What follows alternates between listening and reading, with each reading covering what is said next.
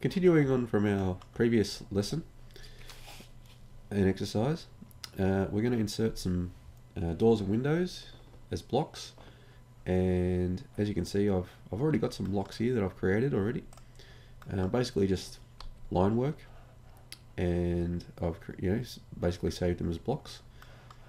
And these two up here, the door and the window, these are dynamic blocks. You can see this particular block here is a little bit different.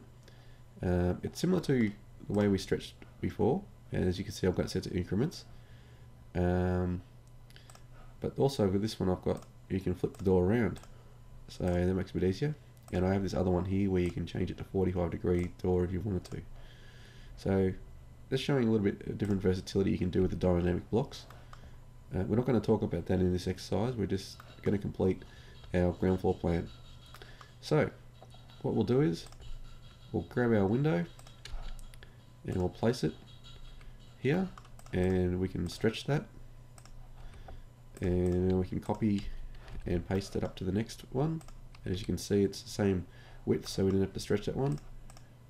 And if we look down our floor plan, we've got a few more windows here.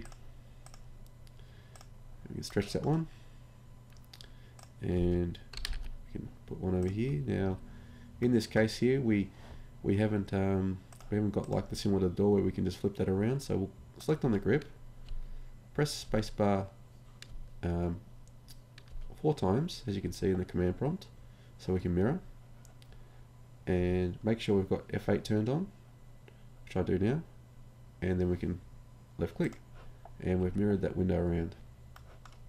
And now we can continue copying and pasting from that grip.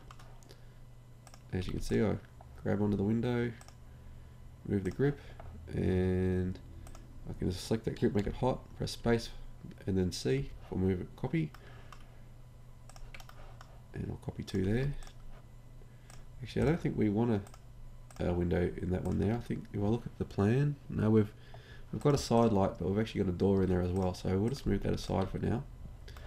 And down the bottom here we have some windows that we haven't shown. So if we create a line from the midpoint of that wall, and we'll perhaps offset 300mm either side, and we can trim TR and trim that out, and then we'll match properties, so MA, space enter, so we're on the same layer, and we can create another midpoint there. Oh, I haven't got my, I've got to just go to my O snap, so escape out of there, type OS, and I'm going to click on perpendicular because that wasn't turned on. So create a line, we'll do it from this midpoint here to there, and another one from there to there, and we'll offset both those 300mm. Okay, and we'll trim again.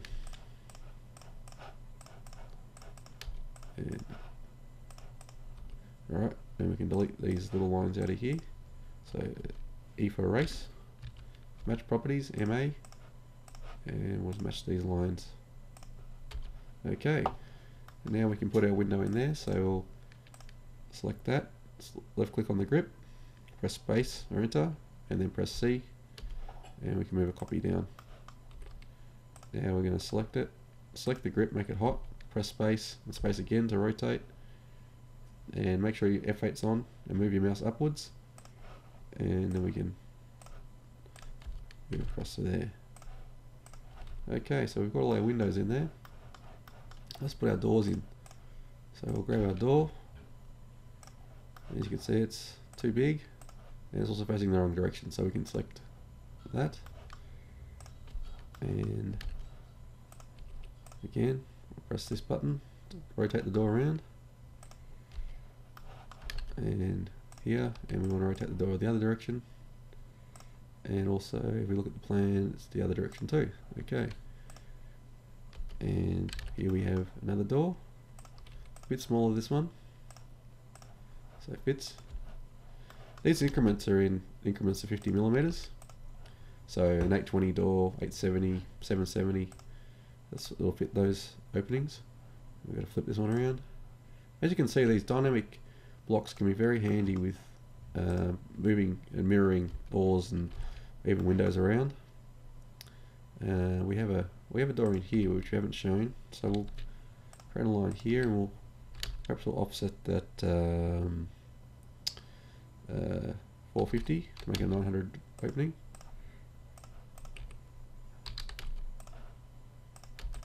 And delete and trim and match properties. Oh, we can delete that line there, that's what we want to do. And we move there. Oop. And we want to flip that door around. Okay, and we've got one more door down here. There's actually a robe which we haven't shown, so we can offset this wall 600. Okay, and we'll offset another 100 mil. That's just to allow for the start of the opening, the door. I'm going to stretch this back to there, and I'm going to offset another 900 for another door opening. I'm going to trim. Okay, and we'll grab this door, move it to here, and flip that around. Okay, I think that's, oh, we do have some more doors. We've got the external doors, so we can move one over to here, and we might pull that out a little bit. Okay, and we'll grab a window.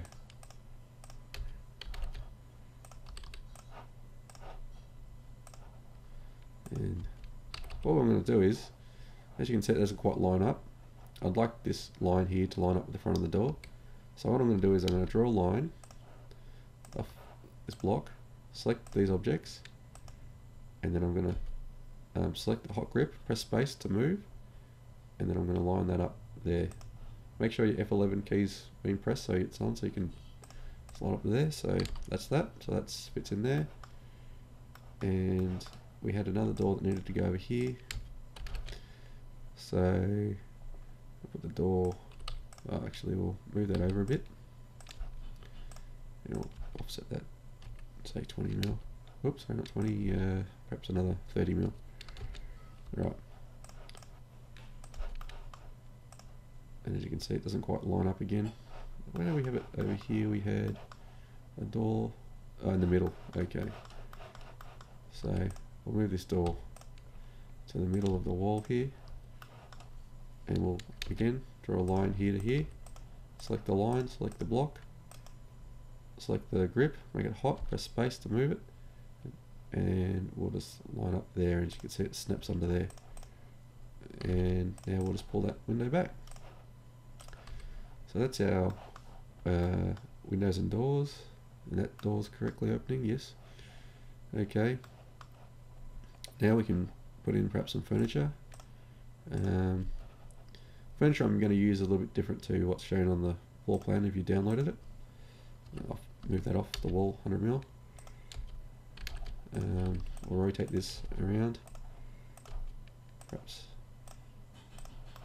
move this down a little bit. Turn off F3 so I don't snap onto anything. That's not looking too good there, is it? So we might just get rid of that. Something for representation of layout. Here we have a bedroom or a study. We'll put a bed in here. Rotate that around, and we've got the two other bedrooms up here. So put one there and the one on there, and we can mirror that. So select the grip, hot grip, press space. As you can see, we're scrolling down through the command prompt to mirror, and then we mirror it around. And what else do we have?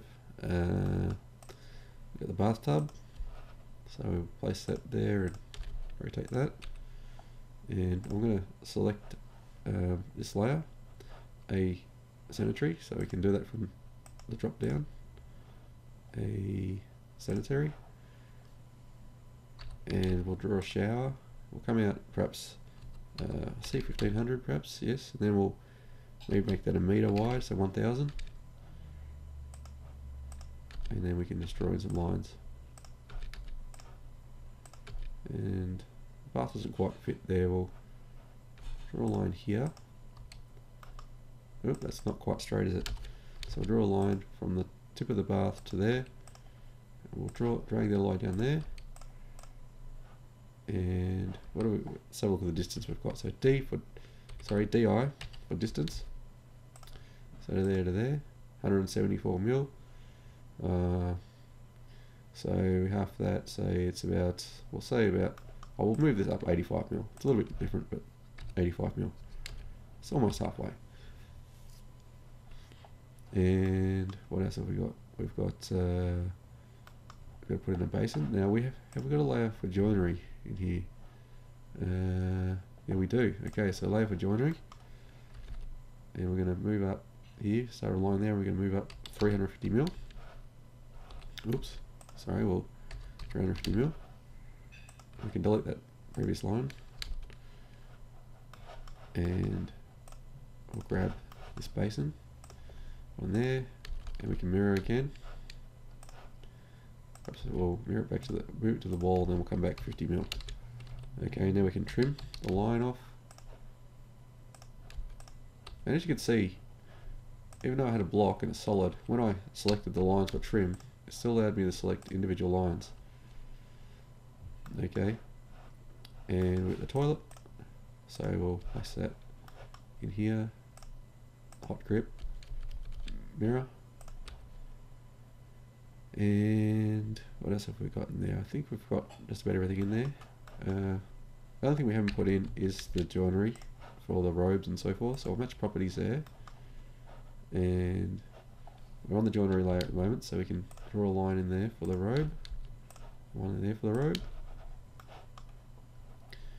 and we'll draw a line here, but then we'll move it 600 mil up that way, and we'll do the same there, move a copy, and then move it down 600 mil. Whoop.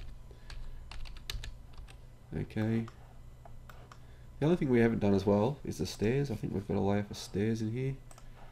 Okay, so we've got the landing here. Okay, and then we can offset 250 mil for the treads. 1, 2. I think that goes all the way to the end, and maybe comes out one more. Right. Okay, and then we'll trim off some of these lines.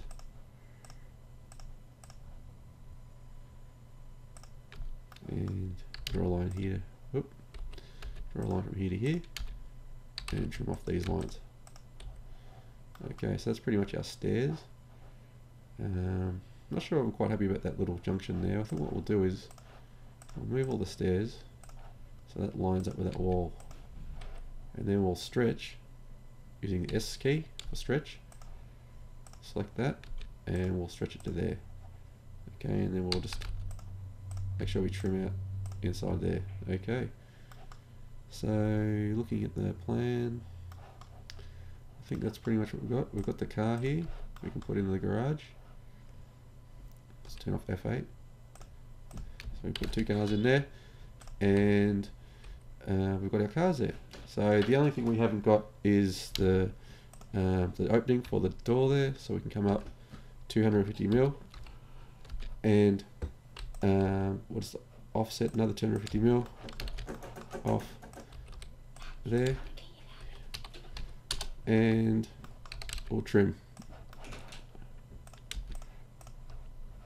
Okay, and we've got at the back there, we've also got joinery, another 600 mil. We'll probably, oops, draw a line there, 600 mil. And we've got our joinery there. We can match properties from the previous joinery we've got, so we can move to there. And that looks like we've pretty much completed what we can do based on what we've learnt so far in the exercises. So make sure you save your work. And we'll move on to the next lesson and chapter.